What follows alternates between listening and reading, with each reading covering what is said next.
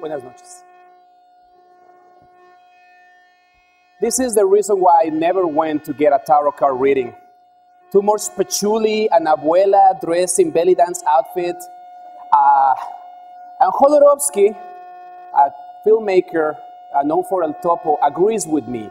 He has been studying the Marseille Tarot in order to make it a psychological tool. There are symbols everywhere. You see a cross and your mind makes an association that is completely your own. Brand names, logos, everything is a symbol and we are surrounded by them. For some, this might be a very offensive image, while for others might represent a dream.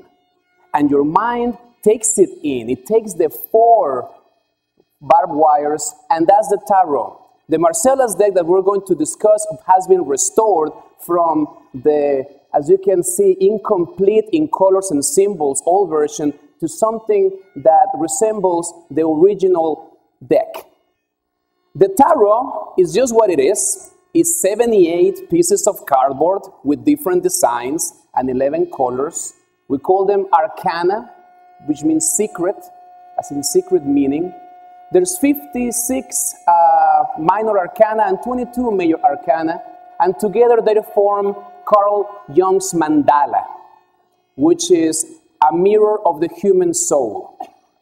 You're basically looking at human existence from a very wide perspective, and the secret of the tarot is this one. We're all fools, in love with the world, and to get what we want, we need to transform. It's very easy. We need to change in order to get what we want. And the process will be as hard as your life will going to be. Sometimes your change is going to be very grounded in reality. Sometimes it would be spiritual in your inner life. The world is everything. It's everything you want and need. And this particular deck divides existence in 4 different parts, all contained in number 21, the world. The swords, metal that you forge, that you sharpen, like your intellect, your mind, your ideas, your culture, your learning, everything that you think, your philosophy on life. The cups, the symbol for love, the Holy Grail, feelings, hate, instinct, passions. From the cathedral all the way to the cup that falls. And then these are the pentacles, which come from the earth as minerals, and they are shaped into coins. This is your material life, your health, everything that you are, your territory, your lifestyle. And the cups or sticks, which is your sexual or creative life. In this particular deck, love and sex are separated. And here you have the evolution from an idea to something that wasn't there and you have created. Then we have the triumphs, and these are human emotions.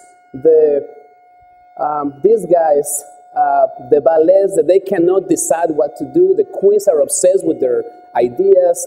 The kings are very, very much into their symbol, and the knights take that idea out. These are some of the examples of cards that you might get, and this is how we're going to explain to you how this is not magic. We all understand about beginnings. We all understand about having something that we need to do, and that we have everything to begin with. We all go to crisis. And after those crises, don't we feel better? Don't we feel like we're doing what we want? Every end of a cycle is the beginning of something new. There's no bad news here. This is not to be read as a negative tool. This is not to be read as the future. The future is your own. It's very irresponsible to tell somebody, you're going to get sick. They will get sick. But if you tell them they're going to succeed, that they're going to be okay, even if that's a bit far-fetched, then it will be okay. Remember that you have the power to see beyond the obvious, and you have the responsibility to use that information for the greater good. Muchas gracias.